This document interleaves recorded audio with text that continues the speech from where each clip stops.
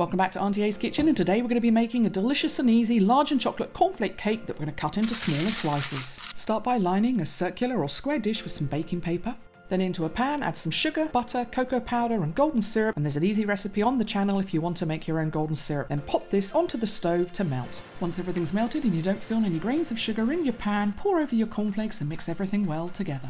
And if you have some cornflakes left over after making this recipe, then why not try another British classic, a delicious cornflake tart, and I'll leave a link in the description below. Mix your cornflakes with the chocolate gently so you don't crush them, then once covered, place them into your dish and flatten out. Alternatively, you could make individual servings in a cupcake case if you would prefer. Cover and leave in your refrigerator for a couple of hours before cutting into slices and enjoying your chocolate cornflake crispy cake. Thanks for watching.